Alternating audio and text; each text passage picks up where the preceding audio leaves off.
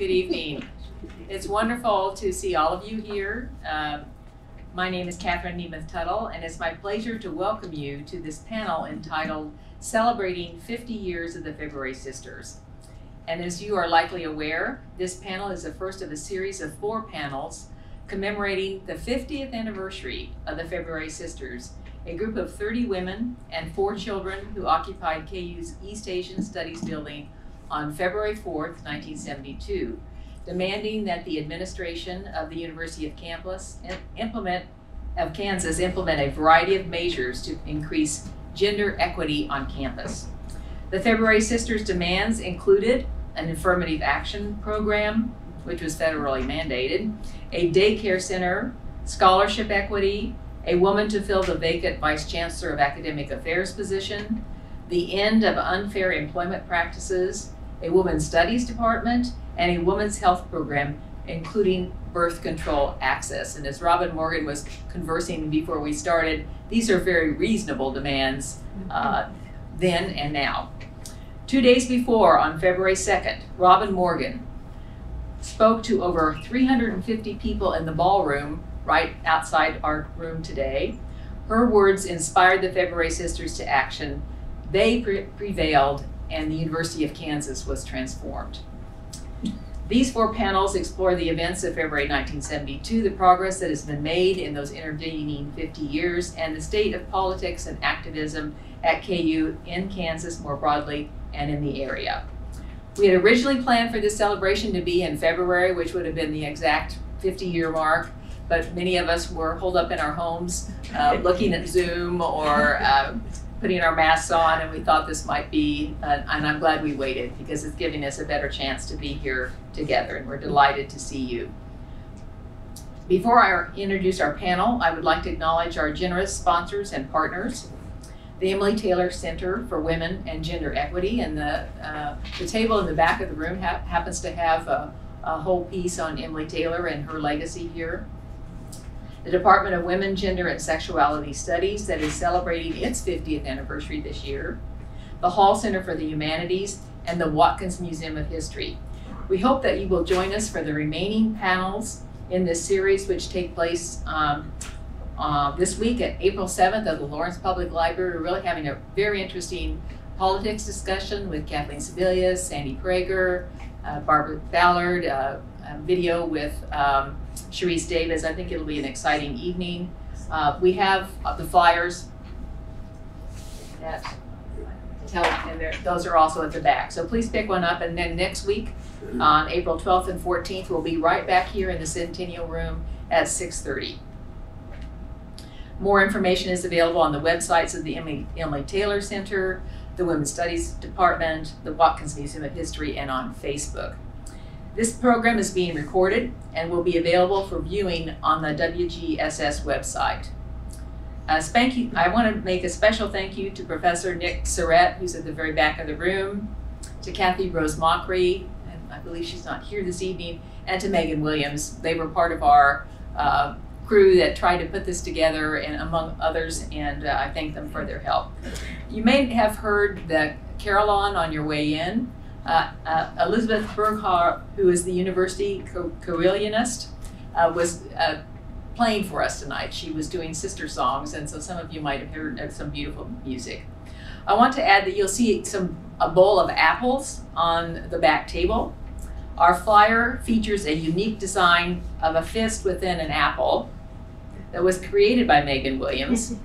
And some of you know what that means, but Megan's the Assistant Director of the Emily Taylor Center. This speaks to the power and compassion of the February Sisters, who left an apple on each of the professors' desks when they left the East Asian Languages building. So feel free to enjoy one and take it with you when you leave. Before we begin, I want to say that tonight's program is done in remembrance of 3 February Sisters who have passed on but will be forever remembered. Carol Jean C.J. Brune, and I want to recognize her husband and son who are here with us today. Thank you so much for being here. Mary Coral and Joan Driscoll. I do have more information both about C.J. and Mary for any of you that are interested and can give you that handout. Now let me introduce the panel, and you'll notice that I'm actually going to read the entire introductions for some of these folks because I think they give a history of women's activism in Lawrence, and I think it's important for us to know that. So bear with me, but I think they're really meaningful. Christine Leonard-Smith. Christine has been an activist since 1963 and is still active today. She has worked for voting rights, racial integration in Lawrence, and an end to the Vietnam War and several wars since. Women's equality, fair labor practices, and children's rights, but always her main goal was and is peace. Through the years, Christine worked with or belonged to the Congress of Racial Equality, Student Peace Union, Students for a Democratic Society, Civil Rights Commission, Women's International League for Peace and Freedom, and the February Sisters. Currently, she works with the Lawrence Coalition for Justice and Peace and Justice. To pay the rent, Christine worked in libraries, a very honorable profession. And we have a few librarians here tonight. And for library automation companies as a library assistant, an automation customer liaison, and finally technical writer, which was her absolute favorite job. She's now retired and edits the Lawrence Progressive Calendar, and I'm sure if you ask her, she can put you on the mailing list. Elizabeth Schultz. After finishing her PhD at the University of University of Michigan. University of Michigan in 1967, Beth joined the English department at the University of Kansas, retiring in 2001. Soon after arriving, she began to develop courses in African American literature, which she continued to teach until her retirement. She also developed courses in the short story soon after her arrival. Increasingly, Beth became more dedicated to teaching American literature from a feminist perspective. She introduced courses through the English department for the study of women in the history of English and American literature. During her tenure in the English department, she also became the chair of the humanities program, and under its aegis developed a number of interdisciplinary courses in the humanities program. Her scholarship, however, focused primarily on African American, American literature, and women's literature. Beth is best known internationally for her writings on Herman Melville, especially with regard to Melville and the arts. Beth is glad to say that she continues to be in touch with many of her former students who continue to teach her. Jeanette Alexander, over here. Jeanette worked as a librarian at KU for over 4 decades. She was operations manager for the Spar Engineering Library and had a passion for helping KU students. And I was able to find a great article about her, which I thought was very apropos because it deals with KU basketball. Her former student, a great basketball player named Tony Guy. Does that name ring a bell for some of you folks? Well, Jeanette was very inspirational. It is very important to him. She inspired him to come to the library and had a long-term impact on his life. He brought the whole basketball team to the library so she could help them about learning research techniques. So I think that's a wonderful story, Jeanette. In the same way she supported the February Sisters, including being on the food committee, which was very important, and we'll get into that a little bit more. Jolene Anderson. And this is the one where I wanted to give you a little short history of activism in Lawrence. During the 1960s and 70s, Jo participated in numerous civil rights and anti-war rallies and marches. In the spring of 1970, she co-founded the Food Conspiracy. Anybody remember that one? A loose-knit group of people who brought, this may sound very conspiratorial, but at the time it was, who bought produce and dairy products directly from farmers and sold them out of a basement storeroom. Yeah, right. Eventually, the Food Conspiracy became the Community Mercantile, where probably many of you shop today, now simply the Merc. In the 1980s, she became interested in local issues. She led a town hall meeting between physicians and those who wanted options for natural childbirth that eventually led to a birthing room in the Lawrence Memorial Hospital. And those of you who were giving birth in those years know what a difficult challenge it was to have humane practices around birthing. Her home became a shelter for abused women before the Women's Transitional Care Center opened. She was a founding member of Tenants to Homeowners, an organization that provides home ownership for low-income families. In 1993, she won a 4-year term on the Lawrence City Commission and served as mayor for one of those years. Did you know we had a mayor here on our panel? In 1993, her most important accomplishment was the passage of the Simply Equal Amendment, that added sexual orientation to the list of protected categories in the city's human right ordinance. And we were the first in Kansas, is that right, Joe? Oh, yeah. Oh, yeah, by a long way. In 2017, she participated in the Women's March in Washington, D.C.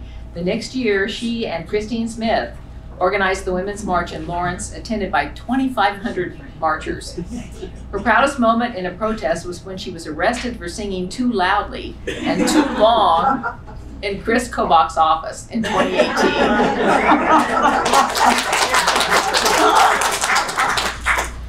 Her arrest picture appeared on the front page of the Lawrence Journal-World the very next day. So, currently, she's a member of the Decriminalization of Poverty work group in Douglas County. And from her shared experiences with people over the country, she is hoping to help make changes in the judicial systems locally to help stop the unjust persecution of poor people in Douglas County.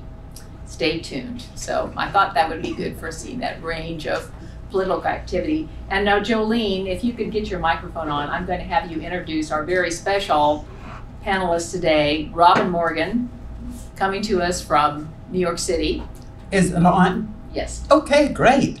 An award-winning poet, novelist, political theorist, feminist activist, journalist, editor, and best-selling author Robin Morgan is here with us tonight. She has published 23 books, including the now classic anthologies, Sisterhood is Powerful, Sisterhood is Global, and Sisterhood is Forever. She has been invited speaker at every major university in North America.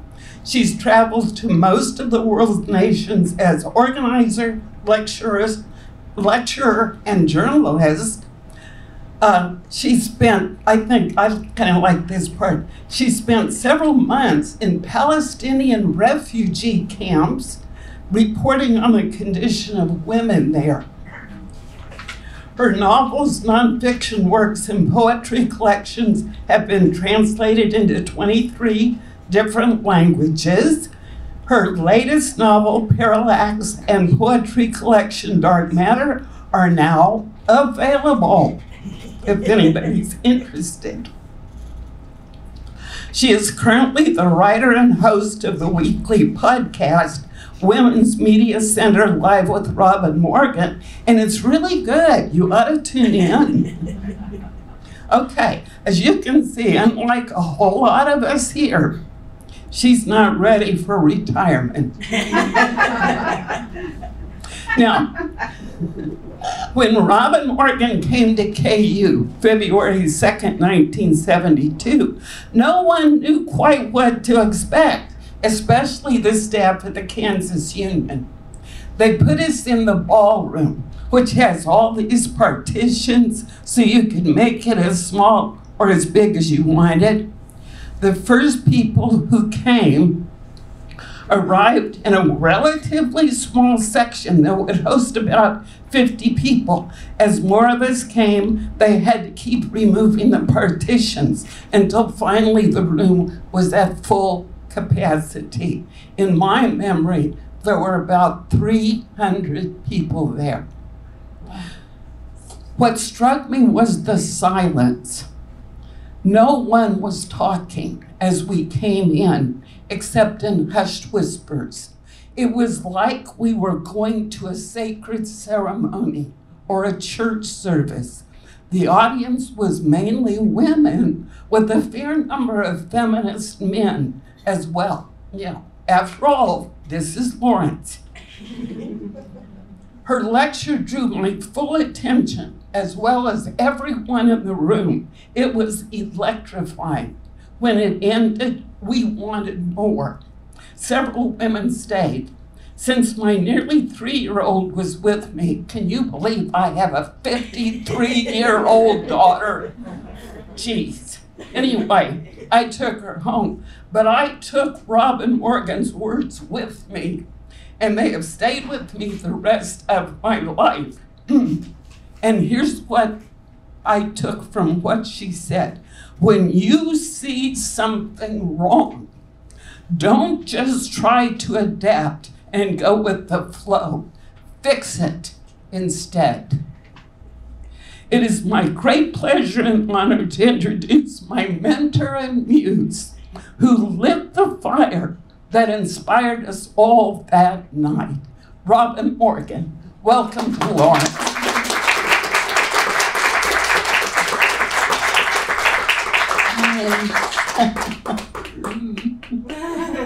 Well, I think with that introduction, we must have Robin say a few words before I start asking questions of the panelists. And Robin, I wanted you to maybe reflect back on that night and think a little bit about your impressions of February 2nd, 1972. Well, you know, first of all, the February Sisters have always stayed in my memory and my heart because it was absolutely unique. I was doing a lot of speeches at that point because Sisterhood is Powerful had just come out a year or so earlier, and I was all over the country because the point of Sisterhood is Powerful was to not schlep to a college or a gathering of women with shopping bags of mimeographed papers, but instead to have, I kept thinking, why don't we have one cheap, available, sort of pocket size, although it was thicker, compendium of the kinds of things that women are writing as they begin to have these clicks of connecting the dots and thinking, oh, all is not well. And Friedan's book was coming out, but it was very white and middle class and suburban and homemaker. It didn't appeal to younger women. It didn't appeal to women of color. It didn't, you know, I mean, it didn't cast a wide net. So I, because my background was in writing and in publishing, decided to use those skills, and I put together this little red and white book called Sisterhood is Powerful. And it took off like many rockets. But the strange thing about the February Sisters was that of all the places I had been, and the reason that it lives in my memory so keenly all these years, is that you did something. You did something really big. In I came. I was furious because none of the basic things that we deserved and we needed, we didn't have them. We didn't have women's studies. We didn't have affirmative action. You know, she read the list. We didn't even have a gynecologist on campus who could equip women with access to reproductive rights, to birth control. We didn't have these. We didn't have child care. And we certainly didn't have women's studies. And so when, you know, the most basic thing that can happen to a woman is to be taken seriously. And you took me seriously. So in I flew on my little broom. And I, you know, just exploded on stage and said, this is so wrong, this is not fair, this is not right, how can they do it? And then you did this within 2 days. I was very flattered after this because, of course, you have to understand that the Attorney General of Kansas charged me with crossing state lines to incite a riot. Laura Miller, I'm sure. I was not permitted to come back to Kansas for at least 5 years. I thought to myself, haha, as if you could stop me. But at the 25th anniversary of the February Sisters, you did it again. You had an anniversary. And you brought me back. And I remember that one. I remember walking out onto the stage, and the first words I uttered were simply, sisters, I have not mellowed. So there I was again on my little broom. Not so little, this broom. But I was so impressed and so moved by the different tone of this demonstration, because colleges were going up all over the country. Columbia had gone up, and Kent State had gone. You know, I mean, they were popping with students, demanding their rights and different things. But this was markedly different, and it set the tone, really did, for what would be years of demonstrations at universities and colleges thereafter. The tone was reasonable. The demands really were eminently sensible. Of course, they were considered, oh, my dear, shocking in the day, sort of, you know, like rattling their pearls. how women's studies, oh my God, and to want a vice chancellor to be a woman's post. But they were, most of them achieved. The ones that weren't, people went back very calmly and demanded again.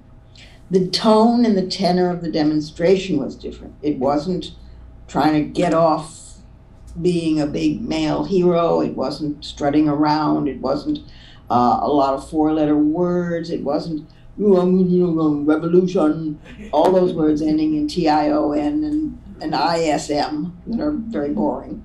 It was very grounded, very real, and it had tremendous wit. It was very funny. It was practical. There were food groups. I don't mean groups of food. I mean groups of women organizing food and getting food in. There was the child care people. Some of whom are here tonight. There were the people who were inside and who had trained themselves and each other in what to do if there was an arrest, in how to handle that. There were lawyers standing by. There were, I mean, it was amazing. It was so bloody efficient. It was efficient. It was like feminist work is never done on top of women's work is never done, because this was thoughtful. It had been thought through, it had been intelligently done, and it was intelligently executed. And I, to this day, am just so grateful. I've written about you, February Sisters, many times. You know, since Sisterhood is powerful, there have been 23 other books, even though to this day most people come up and say, oh, Sisterhood is powerful. But that's fine, that's all right. But it isn't the memory, it's the contemporary living of it. Still enraging, because some of those things we still don't have. Still infuriating, because there's a whole menu of other things that we desperately need and that we demand. I was thinking just the other day of the name of women. Is it Women, Gender Studies and Sexuality, something like that, Women, right? Gender and Sexuality Studies. Gender and Sexuality Studies. And how that, with all respect in the world for its importance and for the way it had to be fought for and for the way it had to be won. And we've got it and we keep it. But there is another way, another aspect to that as a feminist that gives me pause. It also gives me ears and a tail on top of pause. But it gives me pause because we fought so hard for so long not to be instantly associated with sexuality. Women, sex women. And one of the basic things we kept trying to do was to say, hello, we've got brains here functioning. Talent, we're artists, we're scientists, we're lots of different things. Hello, we're not just bedmates, we're not just wives, we're not. Because you have to remember that back then, I couldn't get a driver's license in my own name, it had to be my husband's name. I couldn't get a loan in my own name, it had to be joint loan. Rape in marriage was a concept that did not exist. Sexual harassment was a concept that did not exist. Kitty McKinnon had to invent the phrase, and so forth and so on. So we're talking about a landscape that's very, very, very different. But I think that even today, getting away with having women's studies right out there, or feminist studies even, ooh, think of that. Talk about radical, is to me preferable because it doesn't reassociate us with only one aspect of our femaleness. That's a small quibble, however. What you did and what you do by continuing, to keep on that struggle and assimilate new issues as you go. I mean, I was listening to those biographies and that's when I started to, tear up, because what amazing women. What amazing women you are. And if I could just hold a mirror up to you so you could see how beautiful you are, and so that your students and the younger women who you work with can carry themselves with the pride that they deserve because they stand on your shoulders, I would be very happy woman. So that said, I've rambled on enough. Thank you so much, Robin. You really set the table for us here so that we can move forward. So thank you for that, and I appreciate that. Well, I think I'll turn to the panelists now, and I've kind of a combined question to perhaps reflect on your memories of Robin's talk. I know you met with her, some of you, prior to the talk, so she knew about the issues, but also just explaining to the audience your connection and your role with the February Sisters, and then we'll move on to talk a little bit more about the actual occupation and the demands. So Christine, would you like to start and just talk about your connections to this? My name is Christine Smith. It was Christine Leonard at the time. I was in the house with my 2 children, my son Christopher, called Toffer, who was 6, and my daughter, who was 2. Several years later, 3 or 4 or 5, I don't know, my son said to me one night, "Do you remember the night we stole that house?"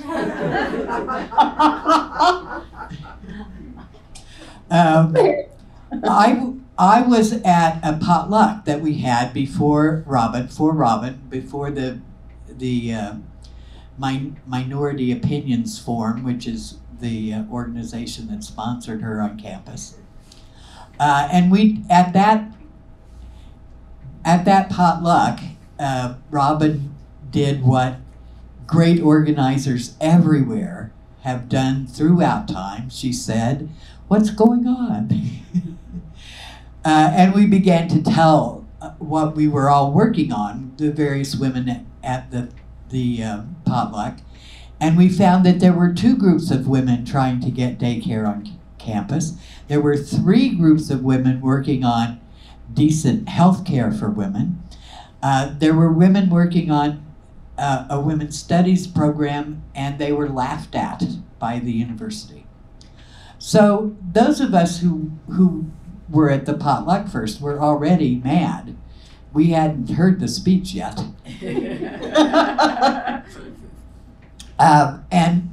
But we were enthralled by it, as Joe pointed out. We loved it. And then I went home. When they threw us out of the union, after that, I took my children and went home. And that was Wednesday night. At midnight was when they threw us out of the union. At Friday afternoon, I got a telephone call and said, "If you want to be in on this action, be prepared to be gone for a week. You can bring your children, or we'll find a babysitter for them." And that was all. That was all I knew. And I went and waited with my children and a lot of luggage, a 2-year-old, these diapers. I mean, it wasn't just some hippie picking up her and went into the house. And it was an incredible experience. The women were wonderful. The energy was just fantastic. And I ended up being on the 2nd negotiating team that met with Synex. And it was, I just say it wasn't enlightening so much as it was endarkening.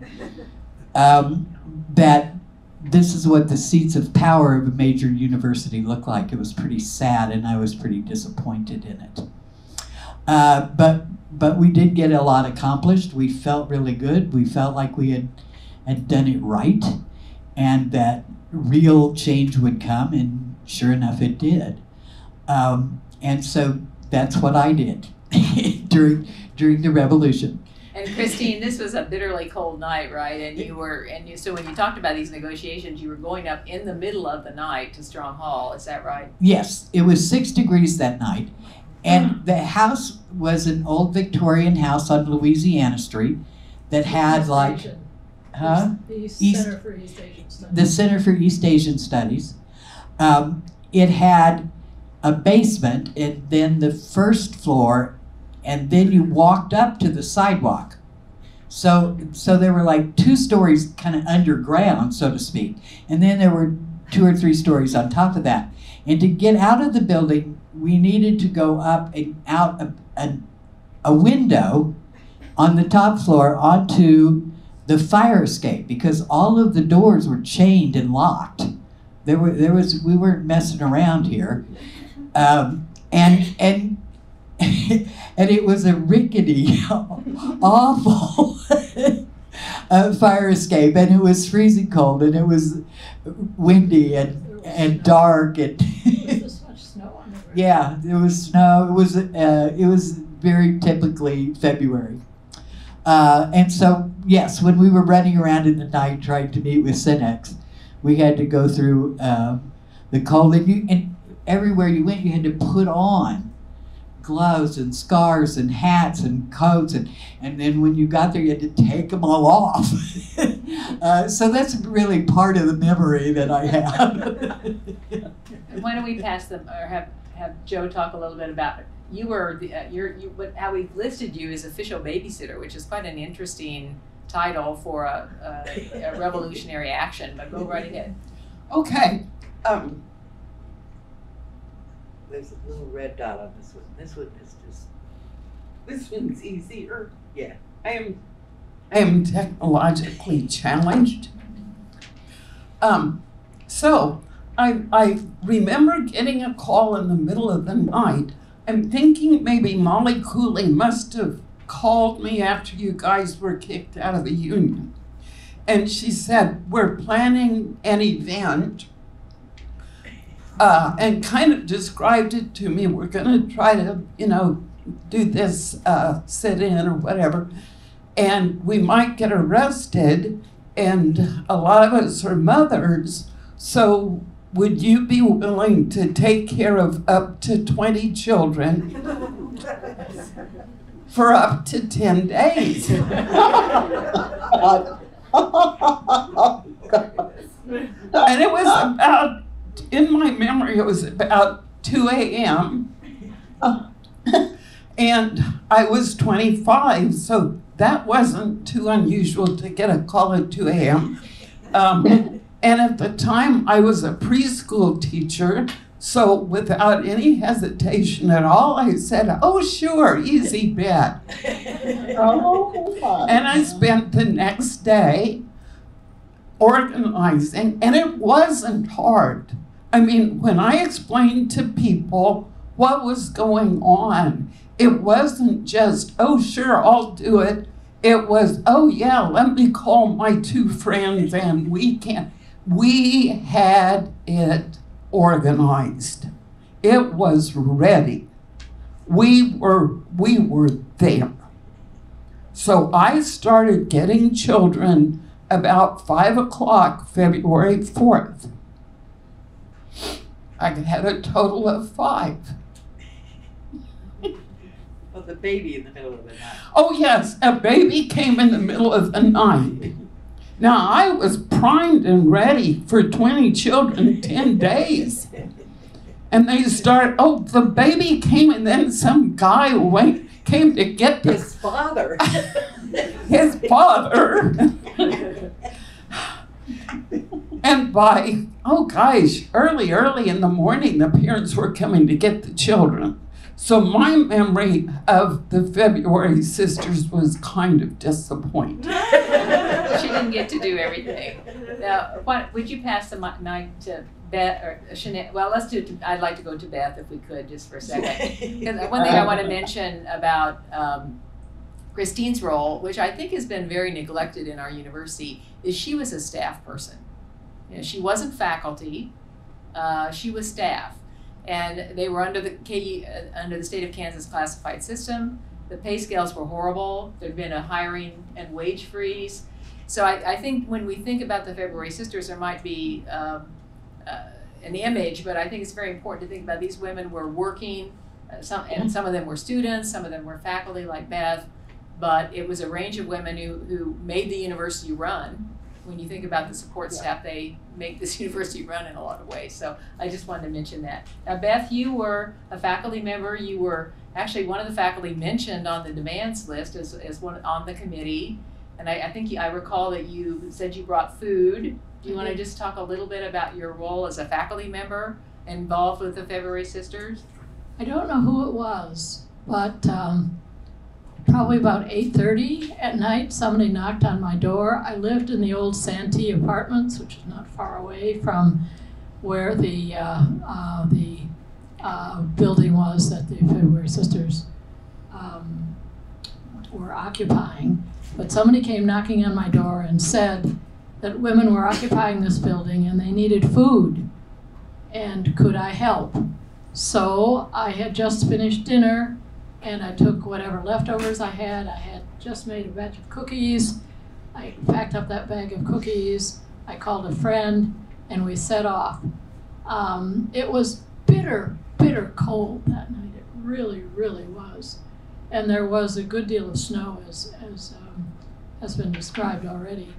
But I set off to see if I could provide any food or any other kind of help. I arrived at the house, and what I remember were children running up and down the hallway, having a fine old time. They had definitely taken over that building. But they were also interested in having some food, which I think I was with a couple of other women. We were able to provide, and then we went home. But it was, I just will once again describe the circumstances. It was a bitter cold night, and no one on the faculty or the administration early on was prepared. So this happened quite unexpectedly. Later on, I mean, the February Sisters made history. There's no question about it. And the next day, which others can describe, things broke loose, and there was a great deal of discussion. But that night, it was a kind of magical night because we were doing something that just had never been done before. Students were taking charge of the university, and that was extraordinary. Thank you, Beth. Would you like to pass down to Shanette? And Shanette, I think we were on the kind of conversation of food, but I think that's one of the roles you played, right? You helped with the food committee.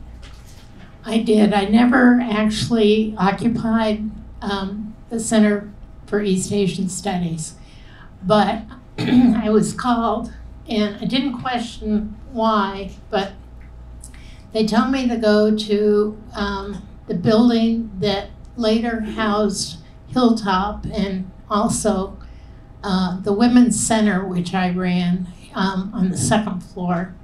And basically that was a library. The Wesley building across from the Union. Thanks. It's been in so many stages. Right, it has. I walked into it, and there must have been 50 women busily preparing all kinds of foods, from salads to Jell-O to lasagna, and I just jumped in and started baking food, and we thought that this situation was going to take a long time. Like, I don't think it was, we thought 13 days, we thought longer. So we decided that when the food was ready, we had to contact one of the people inside the building to take the padlock off and be able to move the food in on the second story. And you used your cell phone, right? No cell phones. We really did think that this would take forever. I mean, what was a doctor, not a gynecologist, not allowing married women to have birth control? Or unmarried. Or unmarried, right? And so anyway, we thought that was just one demand, but of the 5 demands, or 6 demands, we got 5. And so anyway, we arranged to deliver the food, which we did. And at the end of the night, we had to take it elsewhere, or other people were in hunger, and they appreciated the food a lot. And all of us really felt that we were part of this. I mean, not only were we demanding certain food or actions, but all of us were in it forever. I mean, it was definitely a very, how should I say this? The women were all united. They all believed in the same thing. We came from different places. I came from the country near Eudora on an abandoned dairy farm. But despite what all of us did, whether it was teaching or it was other demands that we have, and which have not all been met, there are still a lot of demands that we need to pull together. And there's one firm in Lawrence called Justice for All. Do any of you know that firm? It has representatives from every church. And they are pulling together some demands that have not been met, including equality for blacks. We were also very involved in that, and we went to Resurrection City. I don't know if you remember that, in DC on the mall. And those demands are still wanted today in Justice for All. It's not the same because we didn't have a unifier like we did with Robin Morgan. So it didn't pull together with all the women, and there must have been 100 women involved in one small shape or form. And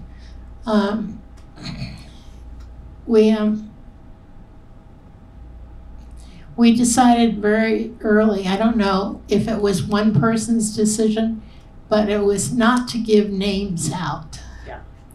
And Yeah. that was, we Do you didn't wanna want. talk about that, Christine, a little bit I about can being talk about remaining that, yeah. anonymous? Yeah, if Yeah. you want to go pass the mic down to Christine, and also kind of, we talked about you thinking it was going to be 2 weeks worth of food and stay, but the next morning, the Why? demands had been, some of them had been substantially met, and you walked out of the building and several dozen women were there to blend in with you.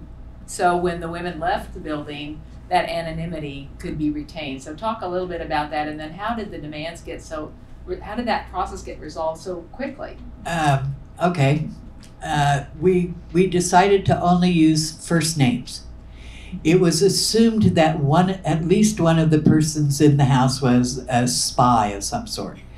It was general paranoia, and it wasn't totally imaginary. But if that person existed, I don't know who they were. So we only used first names. And most of the women in the house were students. There was one high school student, a professor's daughter, I think Norm Foyer. Yep. His daughter was in the house. There was a faculty wife, Mary Coral's husband, Mike Marr, was a faculty member. There was a lady from town whose name I don't remember yet. And there were several other people who were staff members that were in the house. When there was a group, when the group went to negotiate with Synex, there were women from the house who went out down the staircase, and and they were joined by women who were not in the house, so that Synex wouldn't know who was in the house and who wasn't. And those women were gone a while. It was night. I have no idea what time any of this took place. It was after dark. So they came back in the house, and Elizabeth Banks came with them. And they said, it's the same thing. They say things like, oh, well, we've never heard of anybody being unhappy with the health care before. It's like, yes, you have. People in this house have been there. And when they were telling you that. And so they were pretty discouraged. Elizabeth Banks, however, mentioned that they were really anxious to get us out of the house before dawn, before light, because they didn't want newspapers and television shows taking pictures of us coming out. So that was the handle we had. And we said, if you want us out by daylight, this has to be done. And what they could do, in fact, was to get us on agendas. They got the daycare people on the student senate agenda.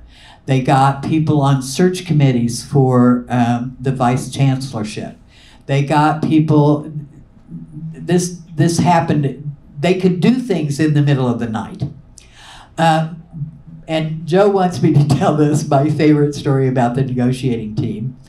The reason why I was on the second team was because I said, you be sure and tell them that it's not just students, that there are staff members and faculty wives who will be here in 4 years and will remember what you do this night. You can't just wait until they graduate and pretend it never happened. So when I got there and we were introducing ourselves, using only first names, to Synex, I said this about, I'm here because I want you to know that it's not just students. It's staff and faculty wives. And there was a hush that fell over that room. Every man, and of course they were all men, you could see them wondering if they knew where their wives were. It was palpable. It was like, really? So that was part of the darkening. So when we said that to them in that way, that if you want us out by this time, this much needs to be done. We need to see this actually working. That's when they decided that they could, in fact, get us on these committees and whatnot. And then they sent us out of the room while they voted on it or whatever they did. I don't know. And they had, when we came in, they said, well, you know, the Group W people, Stockstead, I think, was, Professor Stockstead was. Association of University, yeah, this is it. AAUP had a group Committee W, and they had, the women faculty had done a lot of research on salary inequities between male and female faculty members. And they said, those people are mad because you put in this thing on scholarships and they'd just done this work and they were, and the guy who was head of East Asian Studies is just worried sick. He's just out there dying of, Because it was his building. Because it was his building. Yeah, they were worried about. So when they sent us out, while they did whatever they did, I went up and apologized, and said, I'm sorry, we didn't know that you were upset about this, and we're, you know. And Stockstead said, we're not upset. I don't know what they told you, but we're not upset. And the East Asian guy was okay. I mean, it was the middle of the night, and his building was, but he was okay. And that's how we got the demands met so quickly. What, may I ask, what was the one demand you didn't get? Well, one of them was, the pay equity was stated in terms of civil service, because that was what was going on at the university at the time. And they just did away with civil service in a year or two. It did take us several years to get a woman in the vice chancellorship. It wasn't the one that was open there, but it was Francis Horowitz, so we did a good job once we got there. And we did get, Marilyn Stockstead became an associate dean in the college, so Yes. that was a small step, but you know, some of that was gradual. But by that fall, Hilltop Child Development Center was opening in that same place where you'd met to discuss the issues Yes. with Robin Morgan. The issue at Watkins Health Center was a little more challenging because they gradually started to get better, but there was still a lot of misogyny going on there and attitudes that especially if young unmarried women would ask for birth control, they would be disparaged. It took a while for the healthcare piece to come around. I don't mind mentioning the name. It was Schwegler. That's exactly who it was, and it was 2 years before that he left, and things didn't really get better until he was gone. I'm kind of cognizant of the time. We're having such a wonderful discussion, and I'm so glad that we have Robin Morgan here too. I know some folks in the audience might have some questions, but before we do that, and maybe all of you can speak to what have we learned from all of this, and what can we carry forward when we talk about this not being history, but about being what happens now. So just reflecting back on what the February Sisters have done, what can we learn for today? And I'll ask Robin Morgan to finish up this question too. So Beth? Well, I would just say that this was a time when students were recognizing that they needed to be heard, that students were not silent members of the university, that students were not simply there to receive knowledge, but they were to participate in the whole learning process. And it was, in that sense, it was a revolutionary time in that learning, I think, became a two-way process between student and teacher. And I think this was what happened on this particular night at the East Asian Studies building, in which students actually took over an academic building, was revolutionary. I don't know, students were very proactive at Cornell, but I don't think anywhere else on a university campus in the country were students as effectively active as they were at KU. And all women. Yeah, and it was all. And it was all women. I learned that if you really work at it and you get enough people involved, you can do anything. Well said.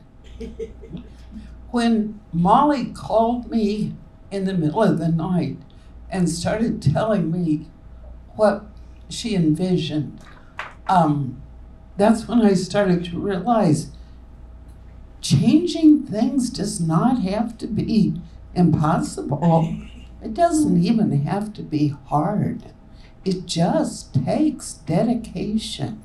And then the next day, when I had like way more babysitters than probably would be needed for 20 children in 10 days, I mean, it fell together so easily.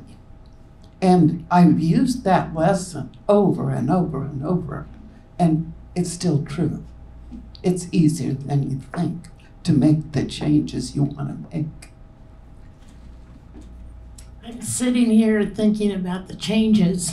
For instance, our plea to have a free child care center later changed.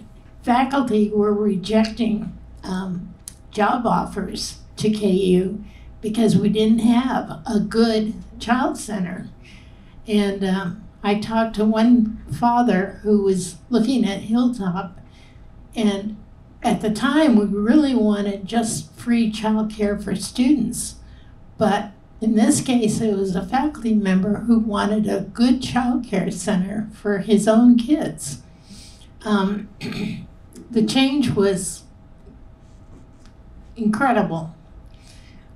At the mere suggestion, we weren't opposed to change. We were opposed to progress. And I think that we did a great job in providing the yearning to have some of these things. Somebody asked what was the demand that we didn't get, and that's mute. Well, it's in different verbal forms, but it's free, equal pay for equal work. And I worked on a study with flight attendants to see what their pay was compared to the male attendants or attendants, and that was not fair at all. And I think if you take a look at any kind of perspective, we also looked at the number of books somebody published, the kind of ratings they got, which we felt were, well, I felt was unfair, because if somebody was popular and made jokes, they got higher ratings than good academic faculty sometimes. We looked at several cases, but anyway, does anybody want to? Yeah, the issue of pay equity is still very much with us. Before I have Robin speak, I'd like to give a shout out if there's any KU students here, because in fact, the funding for Hilltop came from student fees. I mean, if you think this was all top down from the administration, it wasn't. KU students stepped up time and again to provide their funding for things like Hilltop, the Recreation Center, and other things. So they played a big role in that as well. So Robin, what are your thoughts? And I also, before I have you speak, I wanted to mention that I got an email this week from, let me get this right here, Diane Scholander, who commented that in April 1973, you came to the University of Pennsylvania to speak, and they had a sit-in. They didn't take over a building, but they were asking for a women's center and a women's studies, and the same thing happened. So you seem to be spreading your activism, and maybe Vern Miller was right. You were taking it everywhere. So anyway, tell my room. So what are you reflecting on, particularly on the February Sisters and their actions and their results? Yeah, Pennsylvania, and you're quite right. A number of other schools began to pick up on this. I mean, word got out, and I was amazed by it. Elevated in every literal way, on my room and emotionally and politically and you name it. But also faintly intimidated by it, because my God, were they expecting me to carry this revolutionary torch everywhere and light canvases all over the, oh my God, I'm just one woman and I'm only 5'1". So, what am I going to do? But the thing I kept coming back to was the ease. Well, one of you said that. That it wasn't that hard. You said 20 children for how many weeks? Oh my God.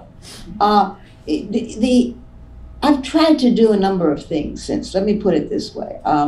It's been a life committed to this issue, this cause, internationally as well as nationally. So during the period, and now I'm 81, believe it or not. I don't know how that happened, because last week I was 38, but then I woke up one morning and I was 81. So that's okay, because yes, still active, and still, the revolution isn't finished. I don't see why we should be. But when I was teaching for a semester, I was guest chair, feminist chair, at the University of Denver, for example. I've spoken at a number of universities, not just speaking, but being a writer in residence for a month, or teaching for a semester, etc., which of course gives you a totally different perspective. Well, in those 3 months, I decided, rather hubristically, that I was going to organize the campus. And I did. But my God, was it ever challenging. I wanted to have representatives. I wanted to have a group that would meet once a month and continue its demands and continue upping the ante. and it had to be comprised of student women, undergrad women, graduate women, faculty women, faculty wives, staff women, and the women who cleaned the toilets at the university and cleaned the dorm rooms and swept the walks, etc. So those were the groups. Oh, excuse me, one more. And the few token women who were in administration. There was one who was an assistant or deputy provost, was about as high as we've gotten at that point.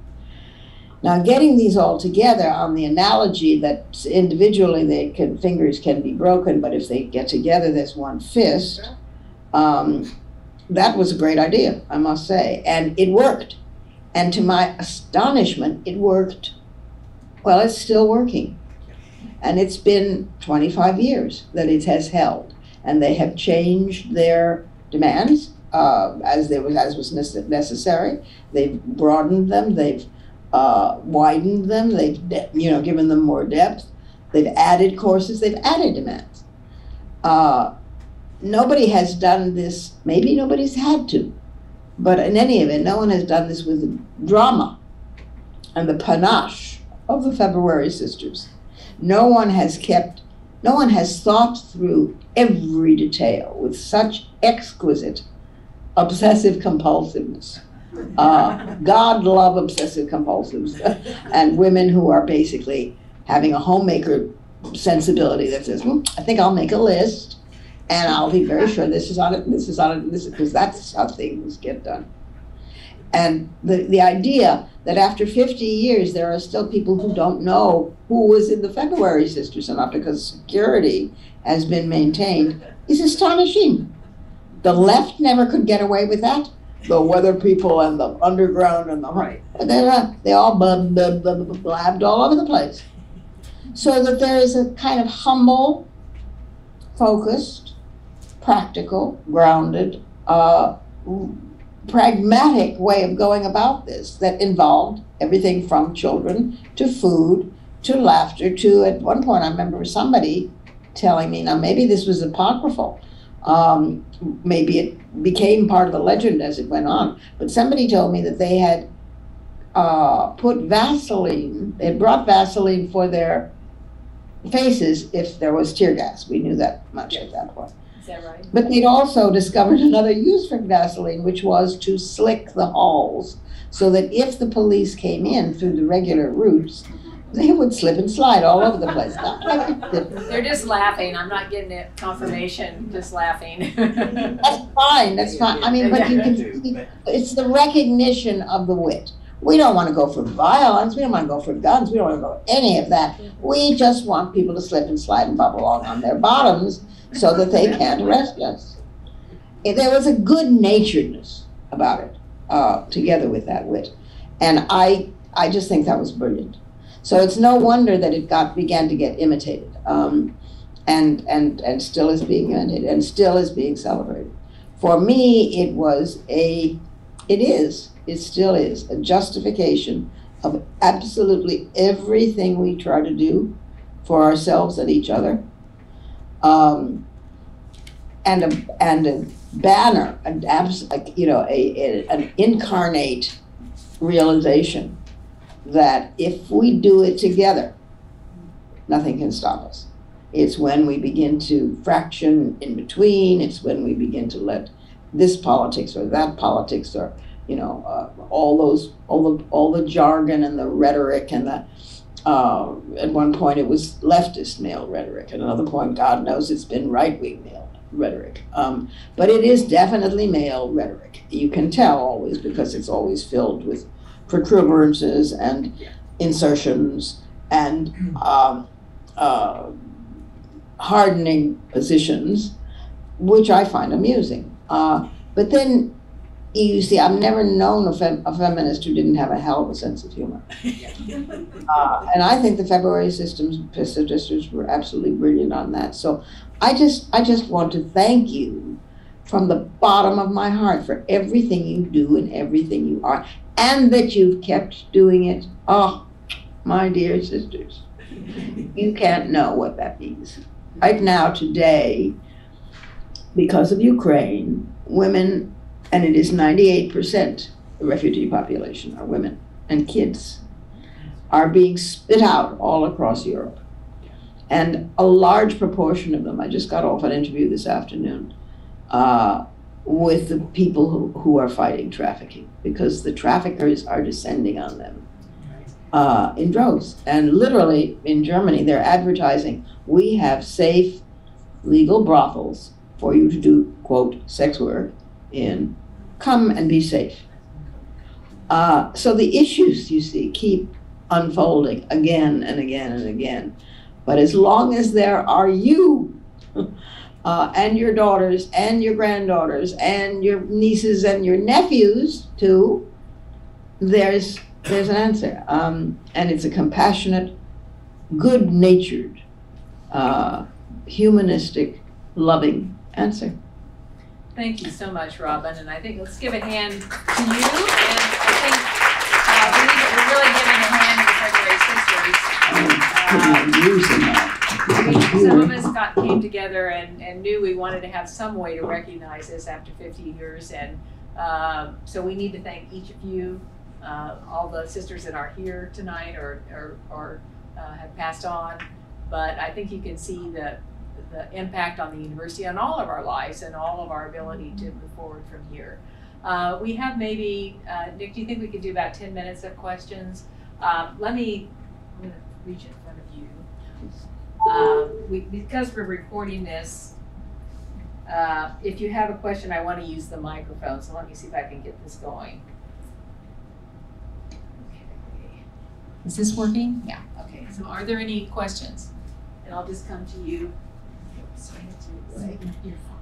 So I was really struck by the fact that the negotiations were with Senex, and then apparently they had the power to bring about those changes. And 50 years later, to me, the seat of power at the university has moved completely. I mean, I don't think that Senex has any power. It is the administration, which is like 50 times bigger than it was when the February Sisters were here. They're the ones who hold all the power. So if you want to comment on that. I think it's certainly the case that, and I did a study of the beginnings of Senex and Student Senate and all of that, and those were heady times with true representative and collaborative involvement, I perceived, among faculty, staff, and students, and it's clearly has changed. And I mean, the chancellor was involved with that, so it wasn't separate from that. But the assumption, and also when you think back to 1970, the Union burning, the day today we gathered at, or some people gathered at the Memorial Stadium to welcome the basketball team, but in the spring of 1970, we were gathered there to decide whether the university was going to shut down or not. And there was a vote among the people there of all students, staff, and whatever. So the times are very different. But what are your thoughts about how things have changed with Senate? Push it up. Push it up. That little, I left the university soon after that and have no idea. you were here longer. I would only respond by saying that I think that a lot more faculty would have been involved now than were involved in this in 1970. And I think that the faculty might have been very sympathetic toward the students. I don't know. There might be faculty in the audience who would like to respond to that. Do you have a thought on it? You have to turn it on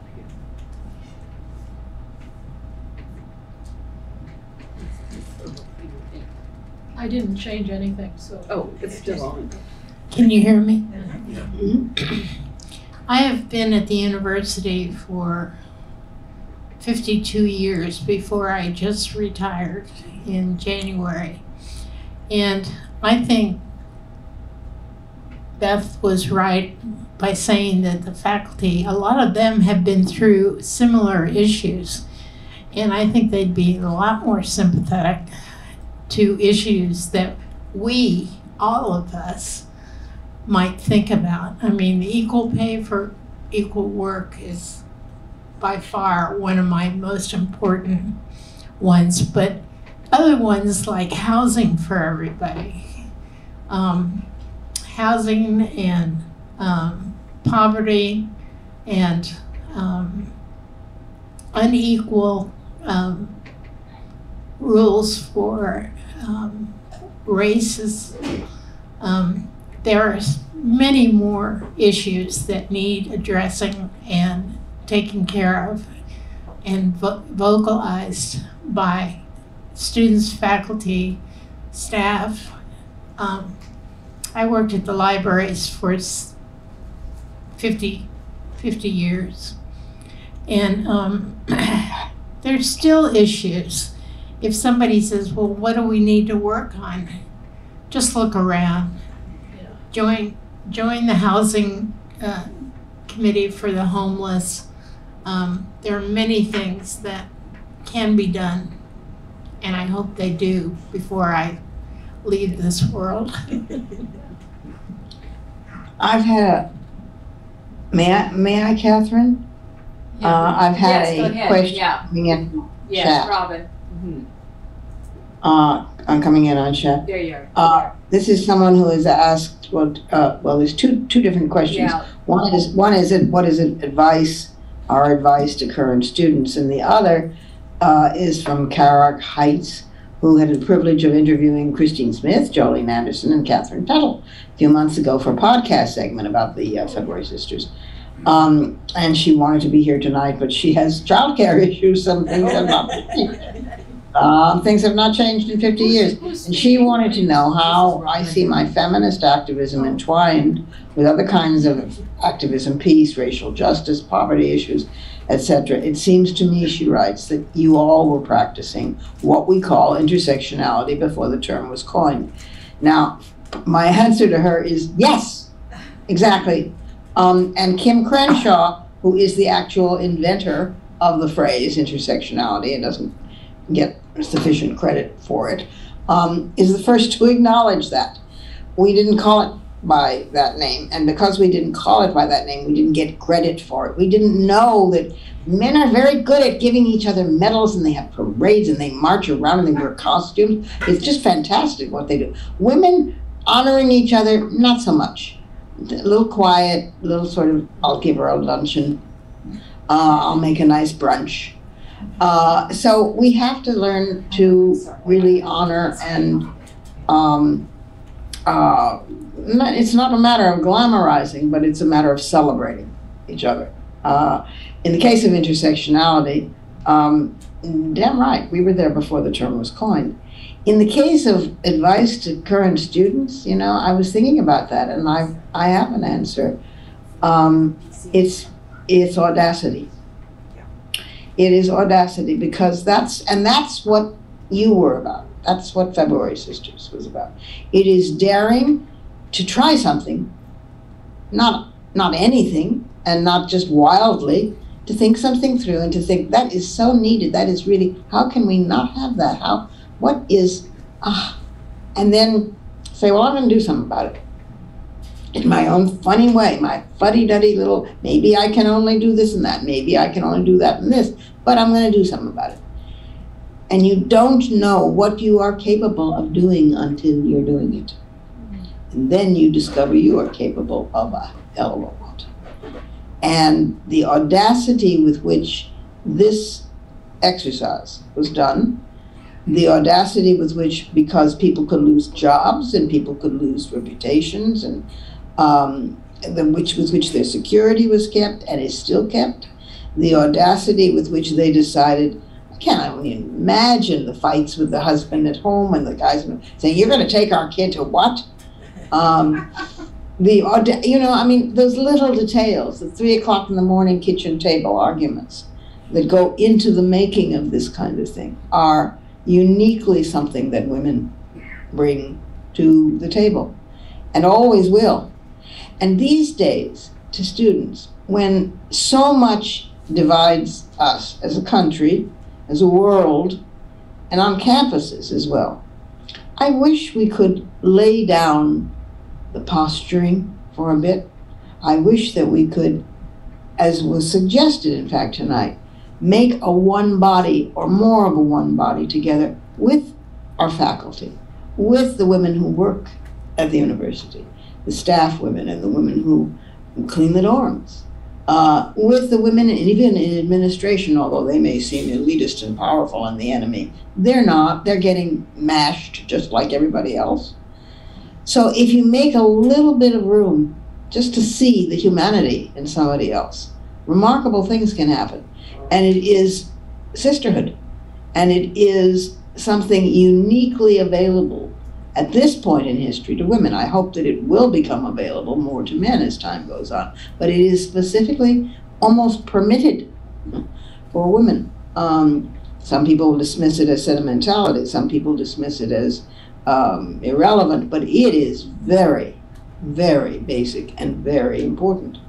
So I would say that combination of audacity and care.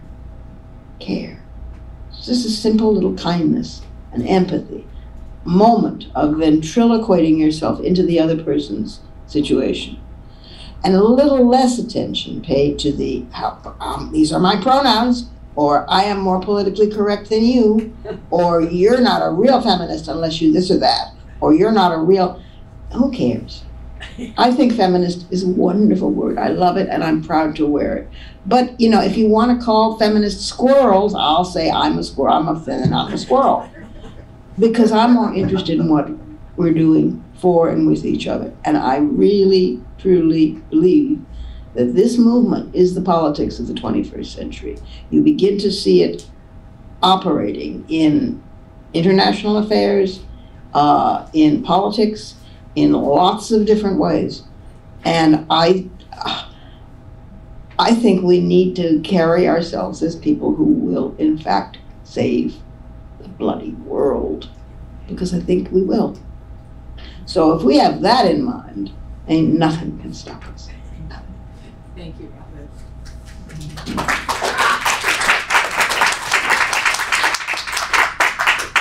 Robert. We have time for maybe one or two more questions. Does anybody else have a question? Okay.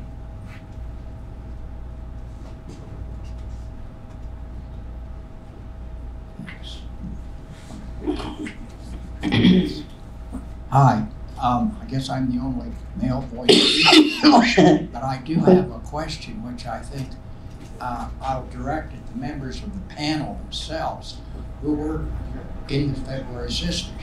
The House on February 2nd. Could you hold it a little closer? Okay, oh, there you go now. You'll be sorry I did that.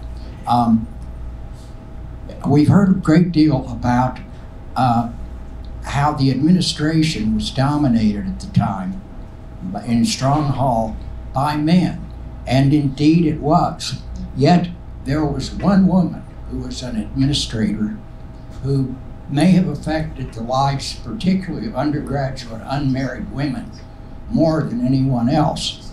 So I'd like to ask the panel to take yourselves back to February 2nd, 1972, and without the value of hindsight, how did the policies of Emily Taylor, the Dean of Women, contribute either to your grievances or to their resolution?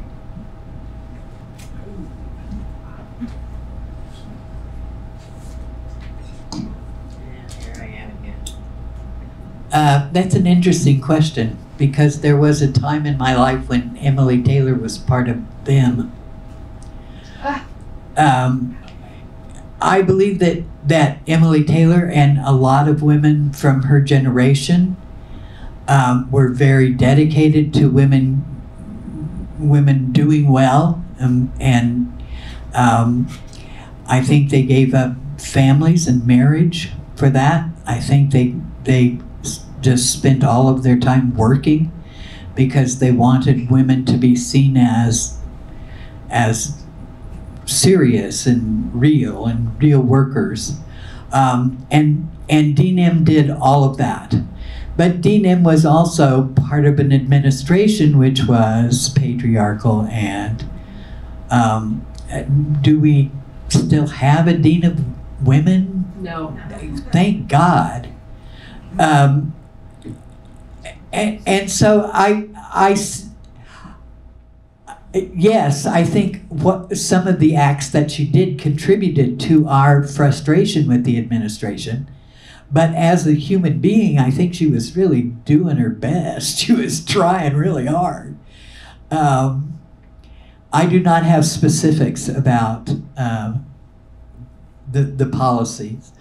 CJ, who was mentioned earlier, does have a laminated copy of a letter that Emily Taylor sent to her parents saying that she was probably not a good candidate to be a student because she let her roommate into the dorm through a window after hours. So yes, that contributed to our frustration with the administration. But I'm not going to say anything really bad about Dean M. She was doing the best she could.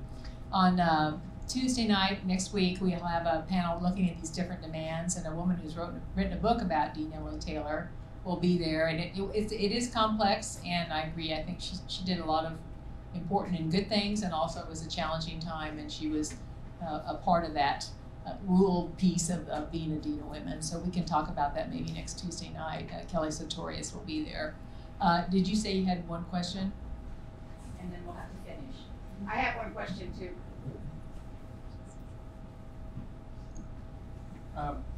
I was around in those times at KU, and I have a recollection of an event. It occurred over in the old Hoke Auditorium, which is no longer standing. And this might have occurred prior to the exact time of a frigid February night, but there was an organization of women's students. At the time that I'm describing, there was a policy that female students that were living in official housing at KU and sororities, they had a curfew on weeknights until like 10 o'clock. They also signed in and they signed out and they signed in whenever they left the building. Well, this group of women, somehow a governing body, gathered together at Hoke Hall to decide what they wanted to do about that. And they ended up deciding they wanted to keep that policy in place. Wow. This left me perplexed, but realizing that not everybody's always ready to jump on the same page. And I found it enlightening, and I thank you, Christine, for my new word, endarkening. It was a very complex time, and I and Kathy Rose-Mockery have a lot of details on this, which I'd be glad to talk to you about. But there was something called the Associated Women Students, and it was a very intriguing concept of self-governance. But somehow, because these women were so much a part of the culture, the governance they envisioned for themselves was not like the February Sisters. And so they did go through this period of time when they were allowing them to vote on whether they would end it. Finally, we did have a senior key policy, which had like 10 pages that you had to go through to just sign out a key. But I think in this one, Emily Taylor actually was kind of pushing them to change. And I have seen boxes and boxes of letters in the chancellor's papers of parents writing in to bring curses on the university because we were ending hours for senior women and then for juniors and so on. So you're right, it was a very complex time, and people were trying to work through that. Okay, one last question over here. Hello, my name's Diane Scholander, and I represent the University of Pennsylvania, even though my father was taught physical education by James Naismith. Anyway, at the University of Pennsylvania, when we sat in 1973, I think it's a little, I was moved to tears by each of you. So I'm very close to what you're saying. It wasn't just your actions were picked up by other schools, like it was a wave we were all suffering our individual, not everybody maybe, but boys going to war and all these things that are happening. There were rapes on our campus, and we wanted women's studies programs, and we did have a sit-in. I don't know that we took over a whole building, but we were there for a while. I myself didn't go to the sit-in. I'd been at a few sit-ins taking over other buildings for anti-war reasons. But what I just wanted to say is I wanted to acknowledge that we didn't sit there and say, oh yeah, February Sisters. I think it was all of us, we were part of that same cloth where we saw the housing problem, was the unemployment problem, was the, this intersectionality. And I'm just so glad to be a part of the group. And I just wanted to assert that the importance of what you did, but also not to, you weren't denigrating by saying that everybody picked up on what you did. I think it was more a groundswell, and I just want to acknowledge that groundswell. Well, I would love to say a thank you too. I just want to say a big thank you for all the inspiration you gave other groups. And Christine, I know you have been such a leader in social justice and war, the fight against war. And Joe, it was wonderful to hear you say your involvement with Tenants to Homeowners, a fantastic organization. And I'm very involved with Housing and Credit Counseling, Inc. And so again, affordable housing issues that are impacting families across the state and nation, but they all stemmed out of your activism. You may remember that Kansans for Improvement of Nursing Homes. Oh, yes. When we got that started with Petey. All of that stemmed from your brave work. So thank you. Sure. So another round of applause.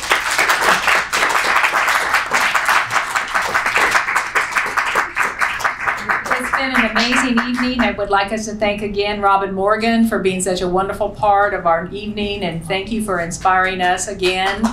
Thank you. You have made my day, my year, my everything. And I hope that you will invite me back for the hundreds. We'll be here. Thank you, Beth, to Christine, to Joe, and to Shanette, and thank you all. Now we have wonderful refreshments. I'm sorry you can't join us, Robin, for those, but please stop and have some refreshments. We're celebrating this 50th anniversary, so there's wine, there's hors d'oeuvres. Help yourselves, and thank you for being here. Good night. Good night. Thank you, Catherine.